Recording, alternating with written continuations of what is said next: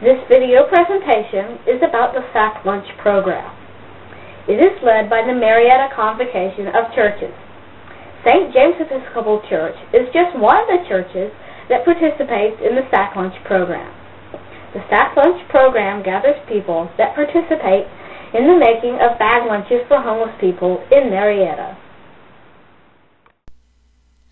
Most of the time, the chefs use an assembly line to prepare the ham or turkey and cheese sandwiches.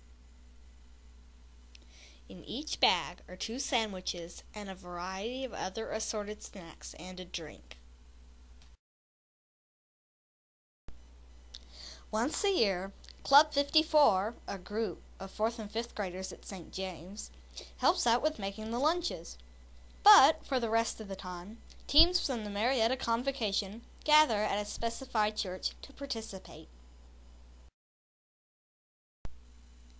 I could tell our guests were very conservative because they saved some of the various treats in the bag and 1 sandwich for dinner.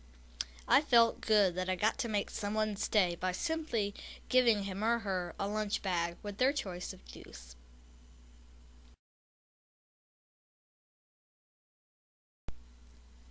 I was in charge of cheese, but when we finished cooking, I helped friends bag sandwiches and load them onto the cart.